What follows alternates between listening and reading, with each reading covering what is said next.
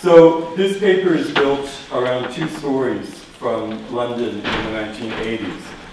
One about a childcare centre in Wandsworth, and the other about a housing estate in Tower Hamlets. In October 1982, the Greater London Council's Women's Committee approved a grant of £11,000 to the Hillside Common Ownership Day Nursery in Balham, Wandsworth. The nursery, it had asked for funds to acquire new premises and to employ extra staff. The nursery hoped to relieve what it called the burden of constant childcare on non-working mothers, and as well to increase, and I quote again, employment opportunities for women with young children. A huge part of the work of GLC committees like the Women's Committee was to administer grants to local groups. In the case of the Women's Committee, often as not, this meant giving money to childcare centres. In 1984, 60% of the Women's Committee grant budget was spent on funding independent childcare centres. And by the time the GLC was abolished in 1986, 12% of all full-time childcare places in London were financed by GLC grants.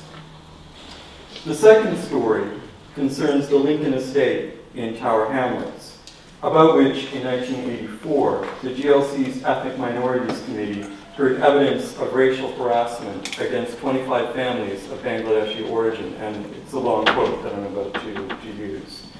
Nearly all the Bangladeshi tenants had experienced some form of attack on their person or property, ranging from attacks on children, to spitting, jostling, name-calling, to lighted fireworks, lighted matches being put through the letterbox. 2 tenants have been fired at by air guns. The Bangladeshis claimed that racial harassment has become an integral part of their everyday life on the estate. Women live like prisoners. They do not dare to go out.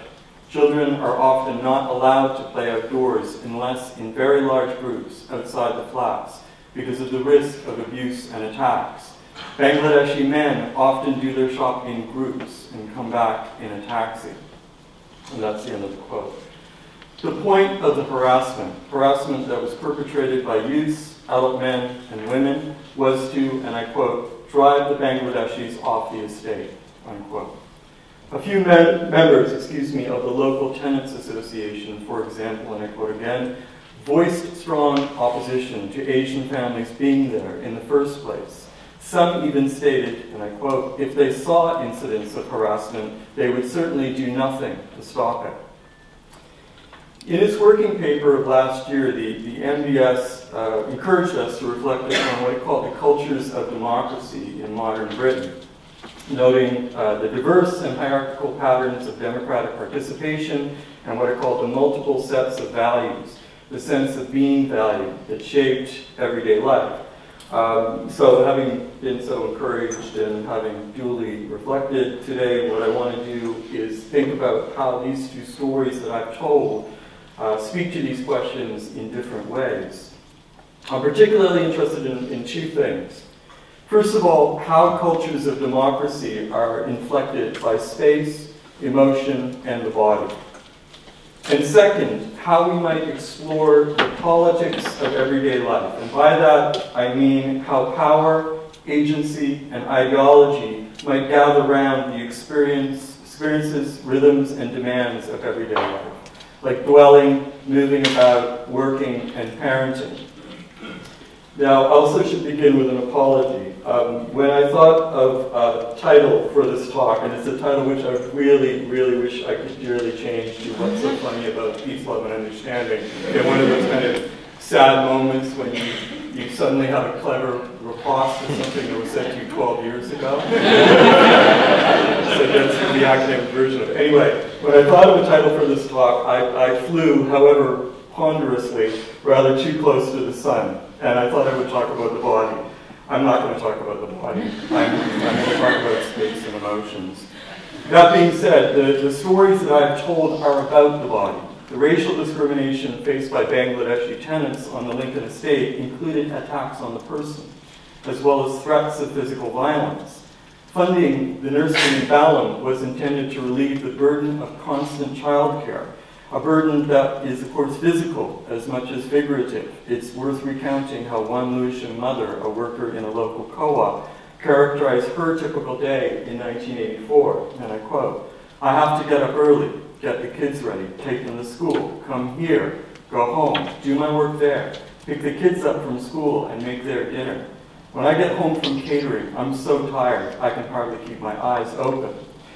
So even though I will do it no justice in this paper, the body does, I think, figure in my thinking about cultures of democracy on the ground. I will talk more about space, and by this I mean actual material space, the physical and built environment. But of course I also use the term to indicate contestation or struggle, the struggle for space and the meaning of space. In the stories that I have told, the acquisition of material property was central to the aims of one group. It was central to the aims of the nursery. While on the Lincoln estate, space was the point of contestation between tenants and the catalyst for deeply held fears and animosity on both sides. Space was also fundamental to what the Labour GLC did in the 1980s. Much of the funding that's given out by local groups, to local groups by the GLC between 1981 and 1986 went towards the purchase, rent, or upkeep of material property.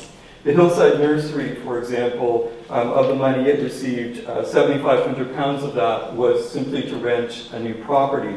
One solution proposed, I should say, to the problem of racial harassment on the Lincoln estate was to buy property to establish a women's center, not only as a means of a physical space where Bangladeshi women could feel safe, but also as a means of fostering a multiracial community through the use of a common space, as had apparently happened on other estates in Poplar, for instance. So local groups and the GLC thus created new spaces in 1980s London. Centers for women, centers for children, gay and lesbian people, pensioners, the unemployed, ethnic minorities, youth. Acquiring material space in this way afforded these groups what has been called politics of recognition, giving them both visibility and safety.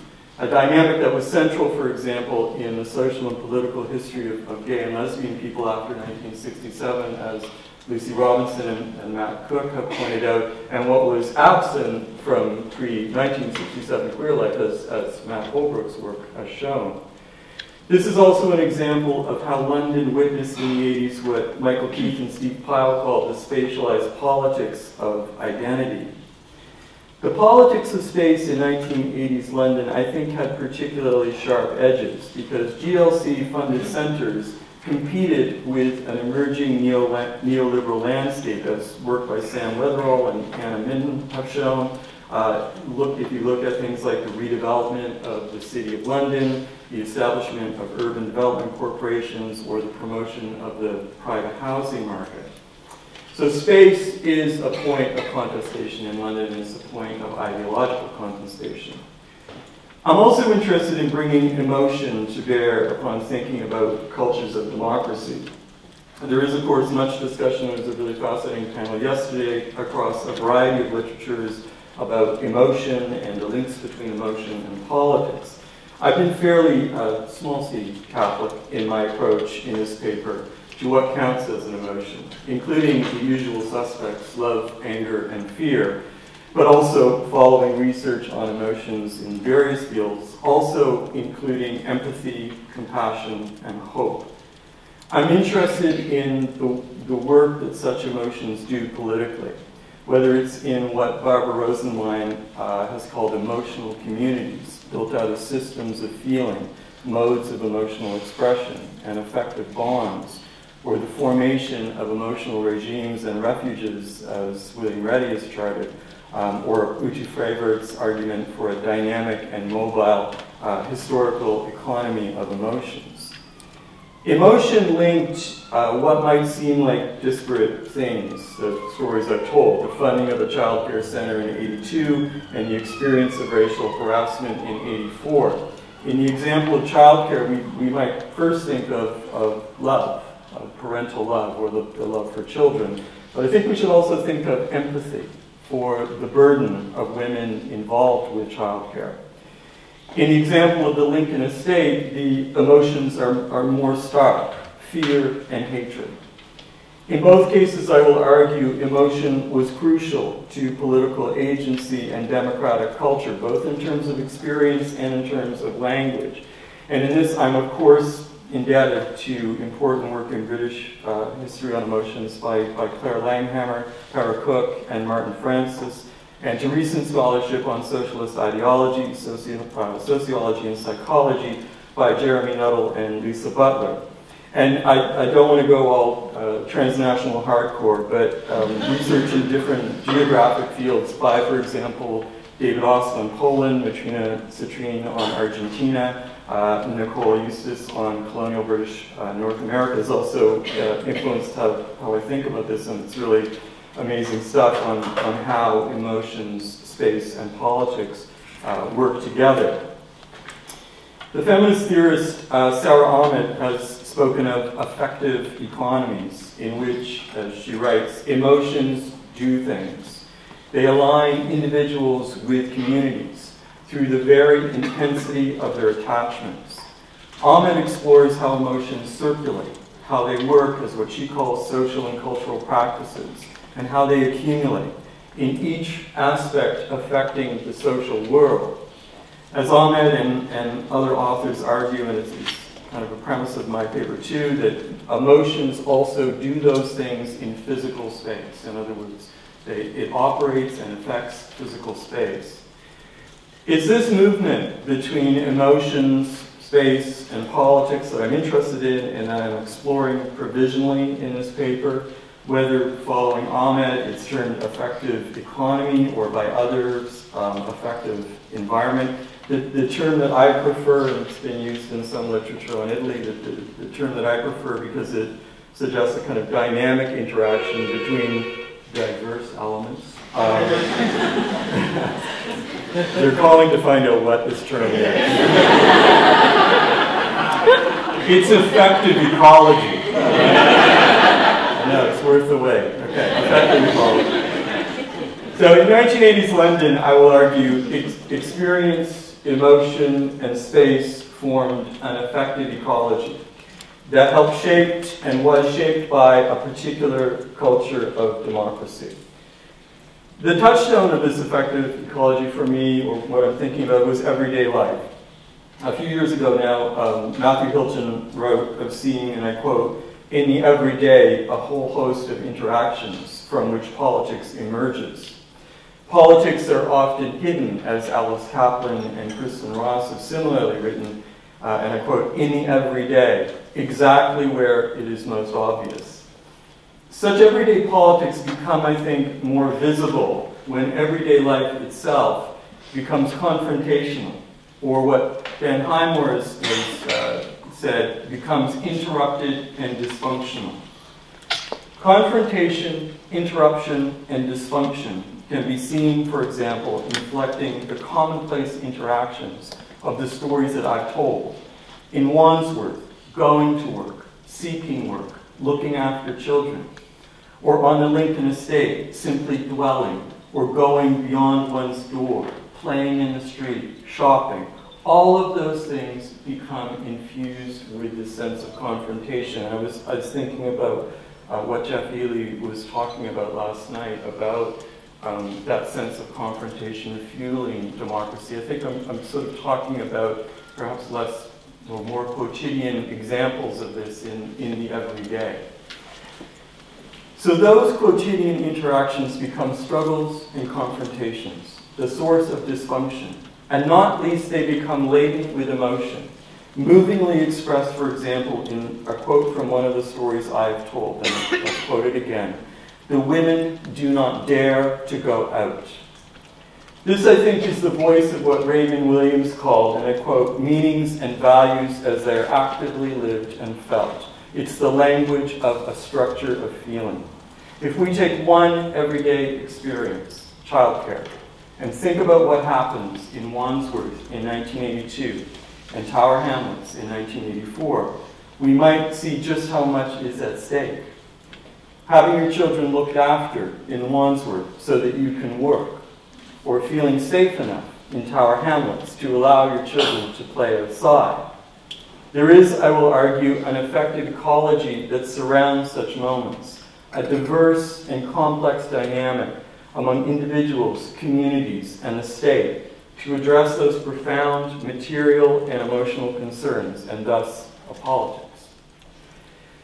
This effective ecology also demonstrates something that I'm not going to be talking about very much, but I do think it's very important, but I just, in terms of time, I didn't think I could talk about it. But it demonstrates the efficacy of social movements working at the municipal level in the 1980s, particularly women's liberation and gay liberation. And in this way, and again, I think I'm probably echoing something Jeff was suggesting last night, in this way, making the personal, political, involved foregrounding emotions and finding material space in the city. What I do want to talk about is the role of the state in all of this, because the state helped shape and was itself shaped by this effective ecology. In the 1980s, the GLC explicitly concerned itself with the politics of everyday life. There's a lovely quote from an unlikely poetic source, a memorandum on the London industrial strategy, in which the GLC admitted it could not, and I quote, deliver utopias by decree in one city, but that it could, in areas such as transport, work, and culture, and I quote again, enable aspirations for a better way to take shape, to grow in strength, and to find a life of their own. The authors of the memo evoke that vision by talking about a women's cooperative guild tea towel, an object compelling to them because you could hold, as they said, you could hold the utopian vision every time you did the washing up.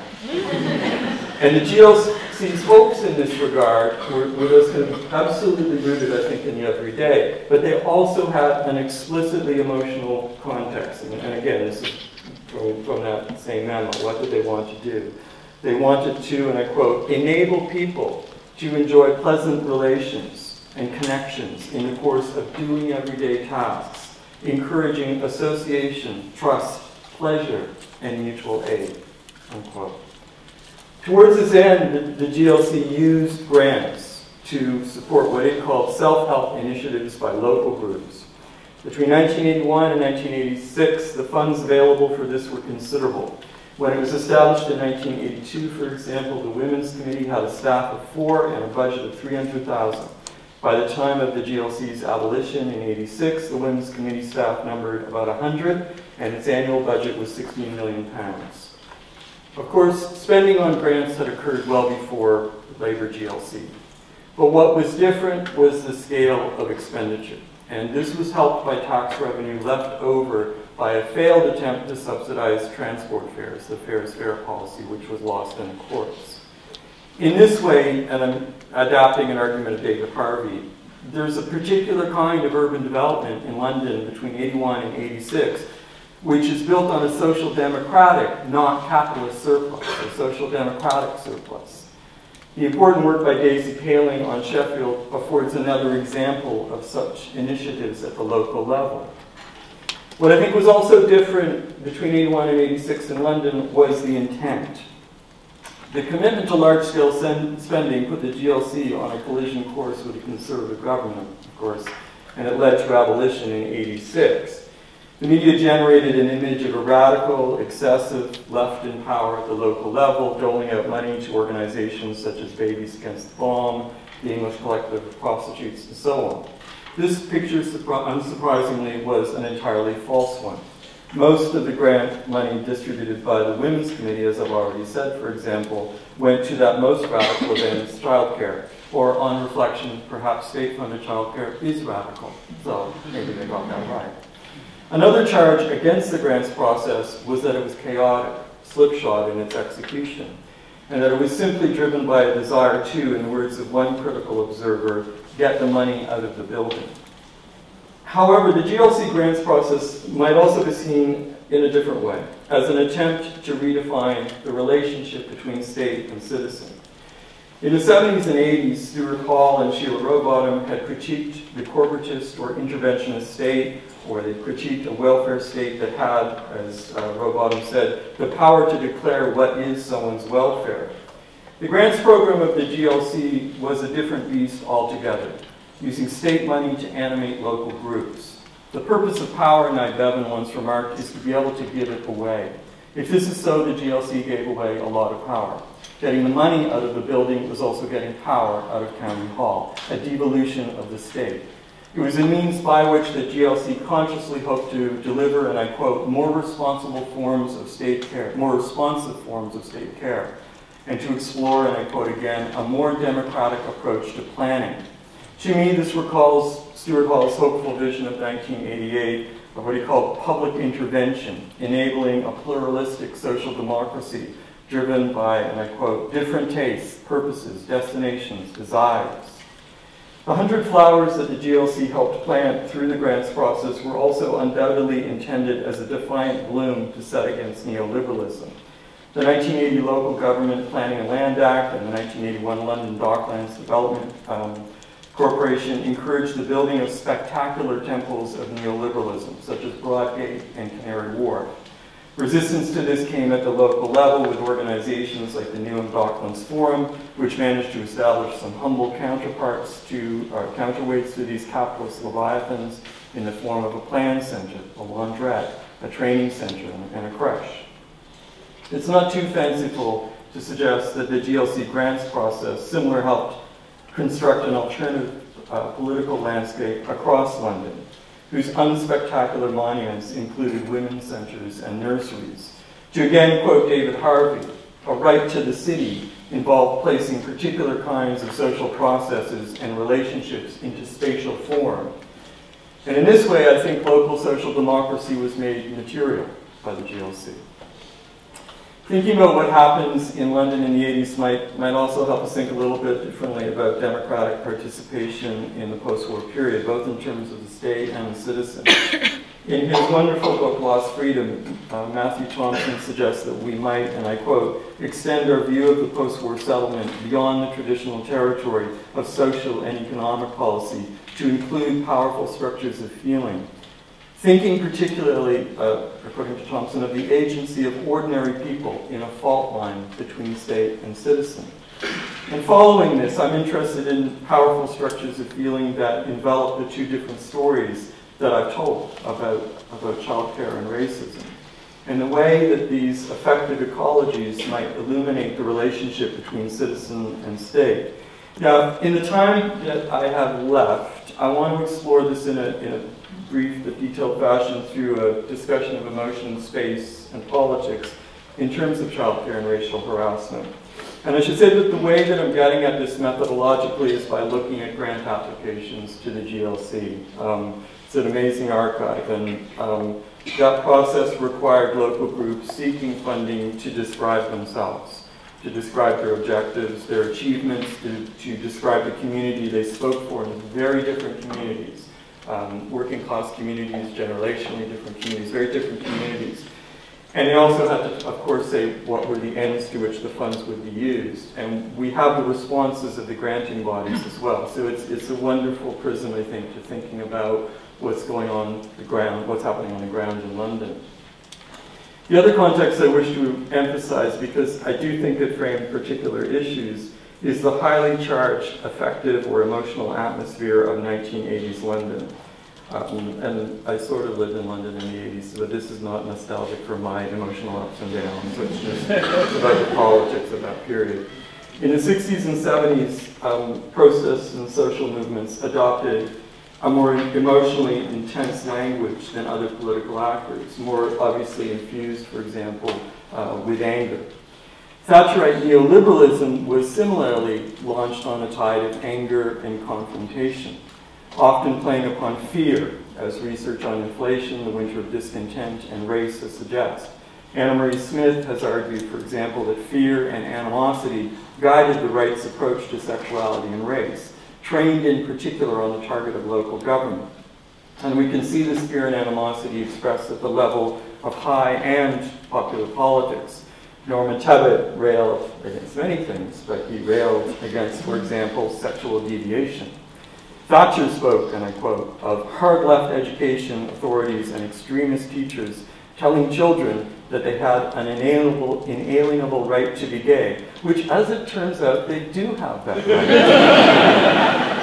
In Haringey, groups campaigning against local education authorities played upon parental fear. One such pamphlet read, for example, and I quote, "My name is Betty Sheridan. I live in Haringey. I'm married with 2 children, and I'm scared. If you vote Labour, they'll go on teaching my kids about gays and lesbians instead of giving them proper lessons." The political center and the old left were not immune to such emotional discourses. In particular, I think the 83 Bermondsey by-election showed.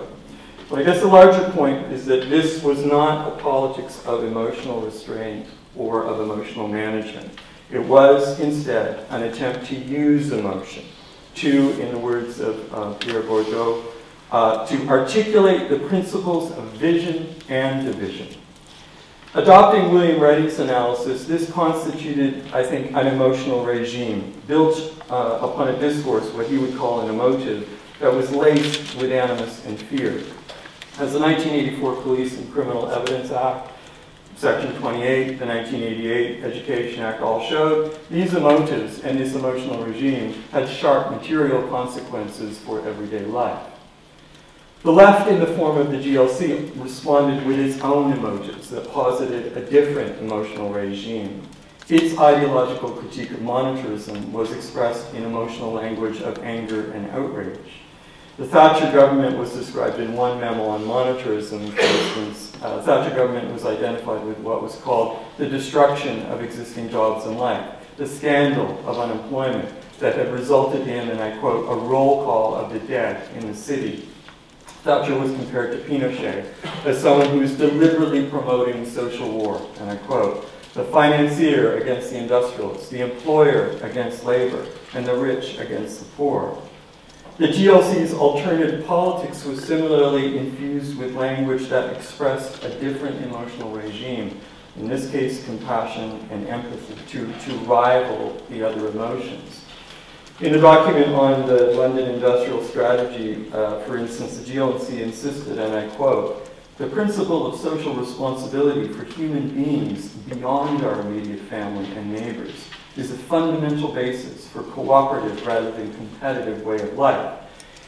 That kind of expression, of course, evokes an older tradition of ethical and utopian socialism, but it was also something that was to counter neoliberalism. It was a weapon against neoliberalism.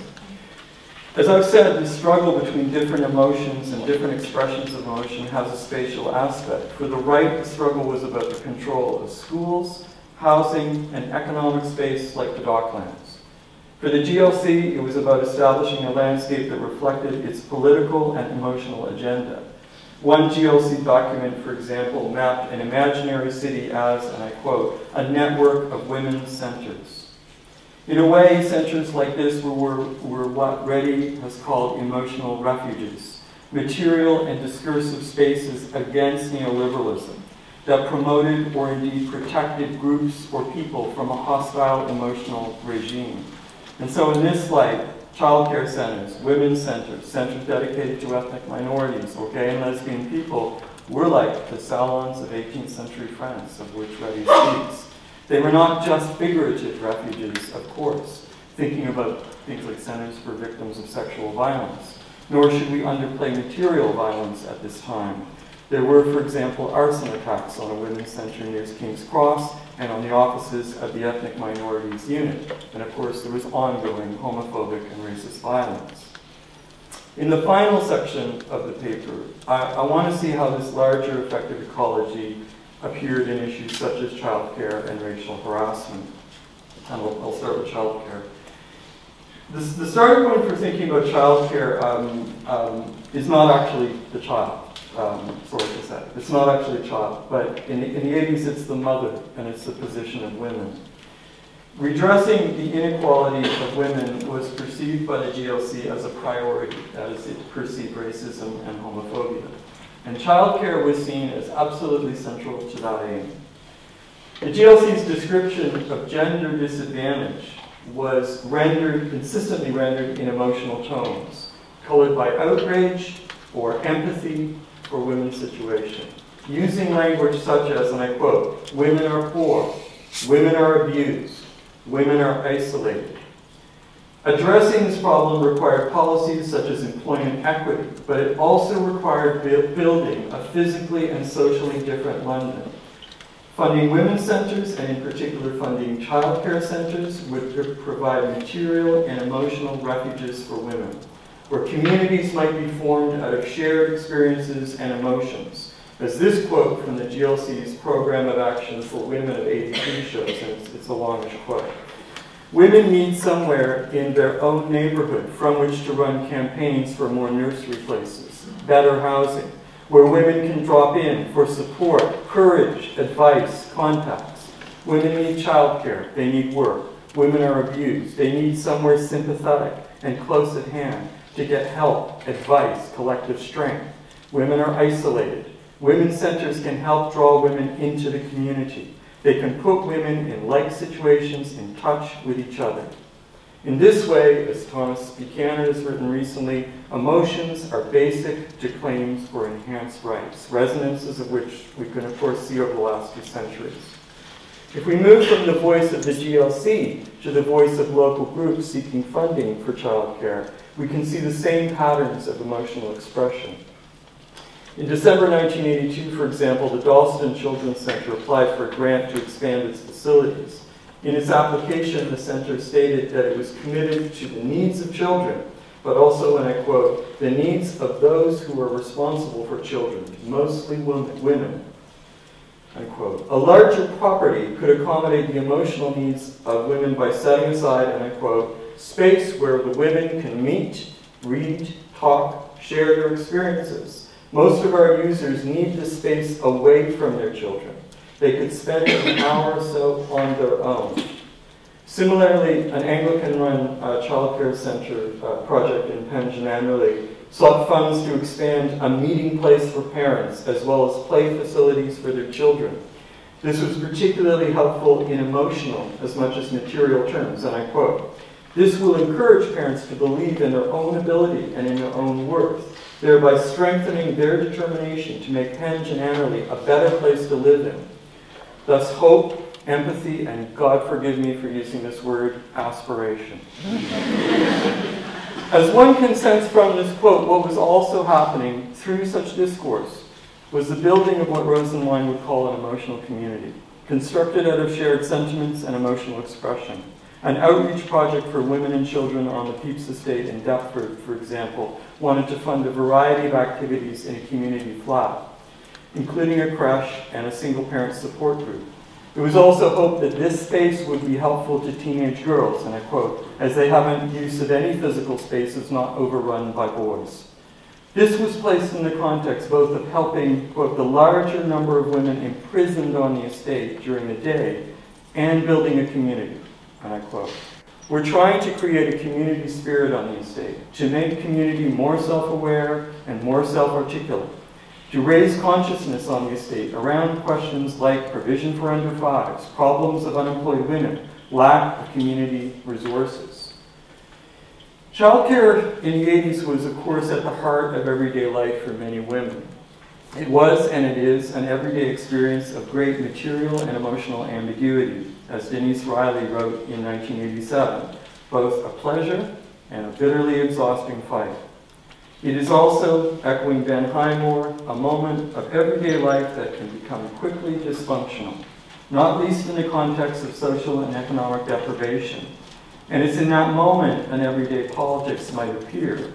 And this politics in 1980s London was accompanied by emotional expression, formation of emotional communities, a focus upon physical space, and building an alternative city, enabled by a combination of local agency and the state.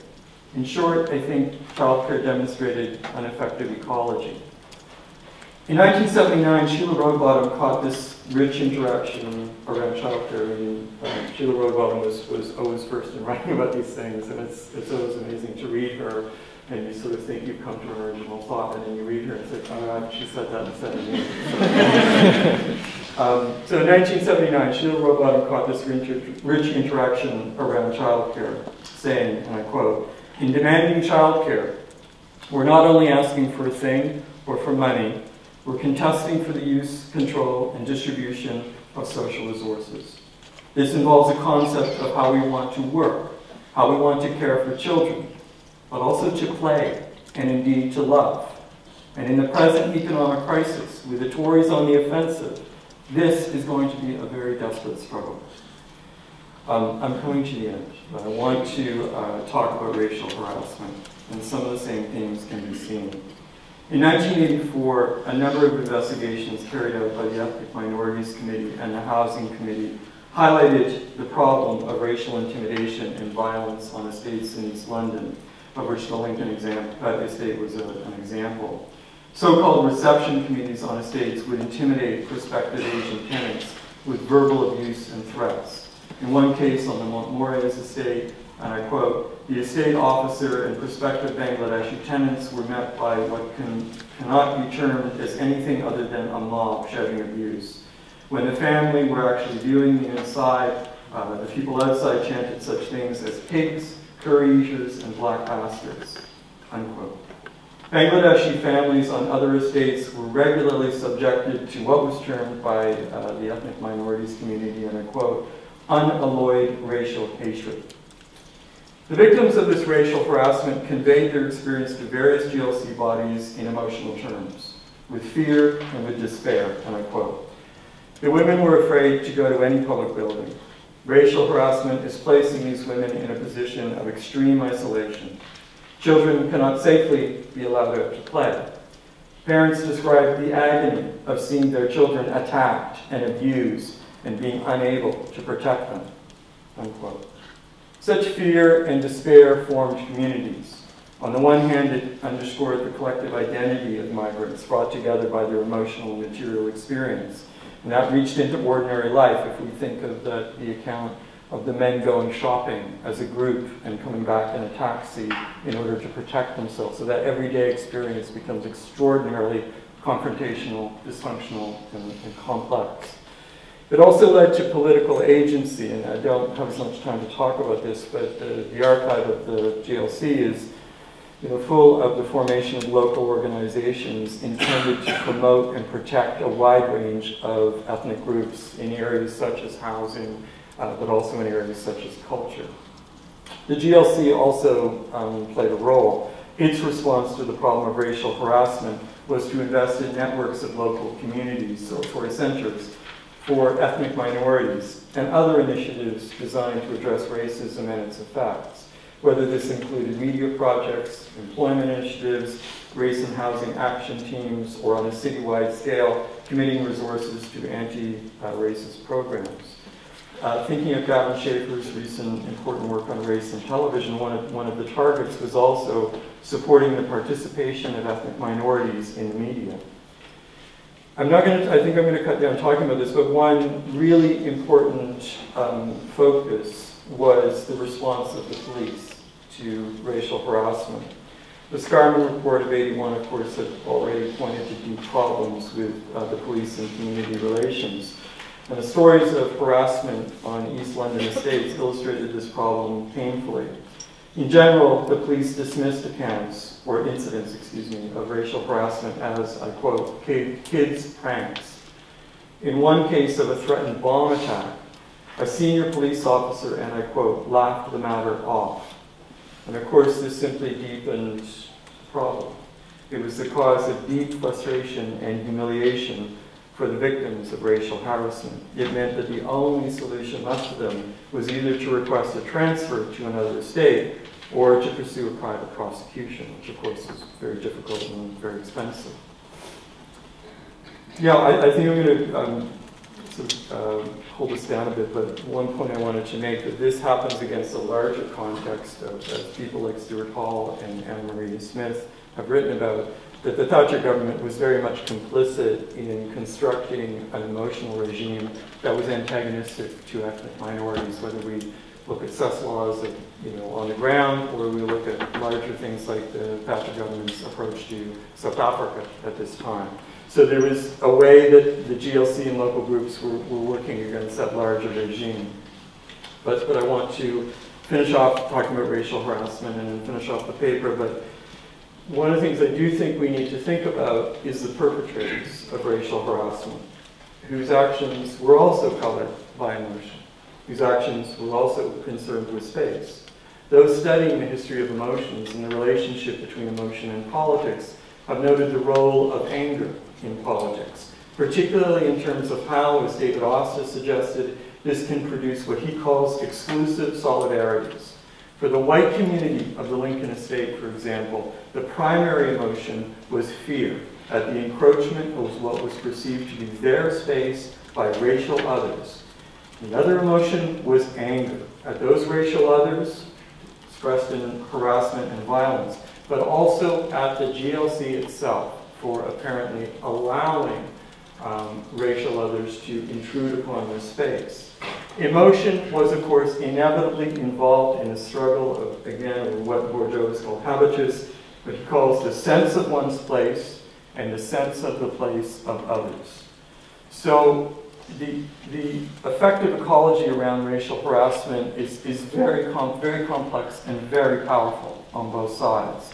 Its emotional purchase began with a breakdown of everyday experiences, things just like dwelling, shopping, playing, and everyday spaces like corridors, flats, streets. It involved the agency of both ordinary people on either side and the state, and it did lead to particular kinds of politics and democratic participation. So I want to conclude. In this paper, I've tried to think about the diverse patterns and values involved in the cultures of democracy in 1980s London. And I've suggested that thinking about space, emotion, and the everyday might deepen our understanding of this question. I began the paper with two stories, and I want to end it with one photograph by Mike Seaborn of a mother and toddlers group in a community center on the Isle of Dogs in 1986. And the reason I want to conclude with this photograph is to think about how the portrait of everyday life that it presents, mothers and children in a shared communal space, might also offer a portrait of an unspectacular but complex and moving culture of democracy. If unspectacular, the horizons of this politics or this culture of democracy were nonetheless, I think, profound in their emotional and material importance. To have a place, to have agency within a community, to have work and to have children, to live free from violence and threat. And after all, what is so funny about peace, love, and understanding? Thanks very much.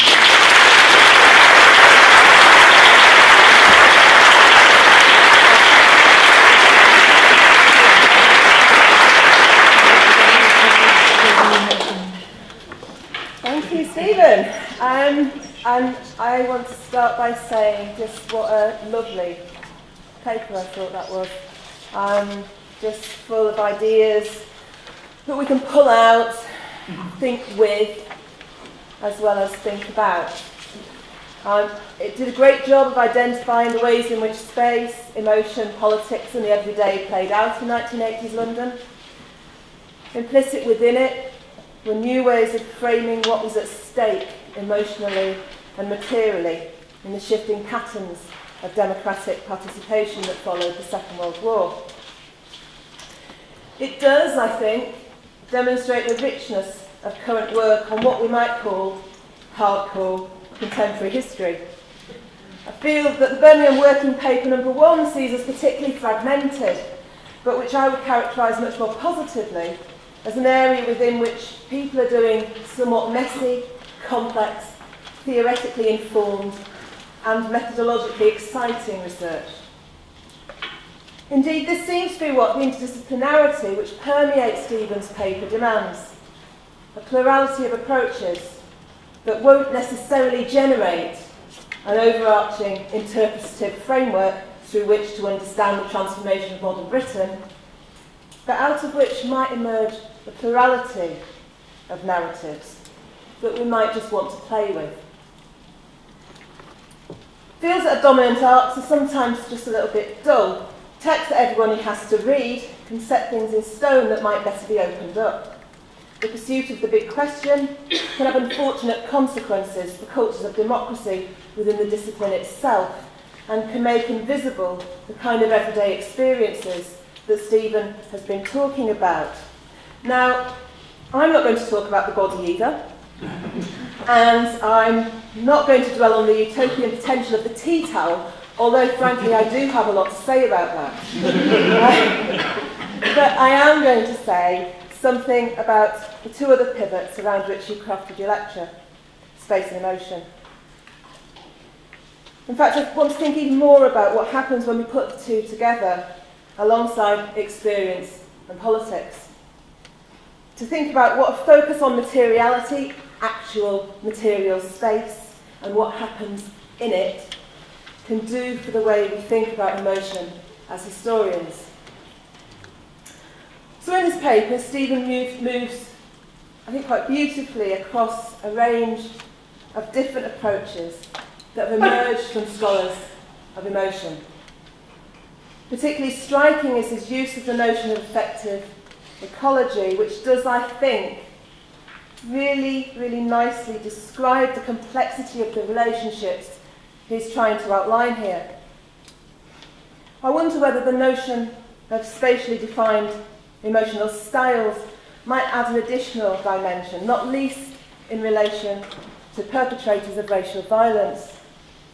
Benno Gamel's suggestion that distinct spatial settings demand distinct emotional repertoires might help us to think a little bit more about the uses and significance of emotion within everyday life and politics as people move from place to place, space to space. My second and related point concerns the ways in which emotion is deployed as a political tool. In this paper, Stephen has demonstrated the ways in which particular emotional regimes were promoted, employed, used by left and right within the 1980s, as the political discourse oscillated between fear and anger. In contrast, he shows the GLC's attempts to build a politics of hope and what we might think of as an everyday kindness framed around ostensibly small-scale interventions in actual lives. However, we might also think a little more about emotional politics from the bottom up, to think about the ways that the interlinked categories of experience and emotion were deployed as ways of knowing the world and as grounds for participating in a dynamic public sphere. Within this context, the status of authentic feeling, above and beyond attitude or even belief, provides a democratising and increasingly embodied response to social worlds and everyday politics. Within contemporary society, the power of authentic feeling to support authoritative knowledge claims and, as Stephen suggested, demand rights and cohere collective organisation, and indeed to facilitate resistance, is increasingly apparent. Thinking about the development of this distinctive form of democratic politics within which the binary opposition between feeling and rationality, the long-established basis for gendered, classed and raced constructions of citizenship, has unravelled, is something that is probably worth doing. Finally, something about emotional labour. In the paper, Stephen refers to the emotional labour of childcare. I wonder whether we might also think about the emotional labour of politics. The ways in which feeling is not just a response to political circumstance, nor just a driver for action, but is an important aspect of the work of a particular kind of local politics. Be it the work of responding to grant applications for the GLC, or working with victims of racial harassment. In this way, we might think about the emotional burdens placed upon those workers charged with dealing with the emotional politics in particular spaces. And I think this would add an economic dimension, the exchange value of emotion, to a picture that is already complex, complicated, and clever. Thank you.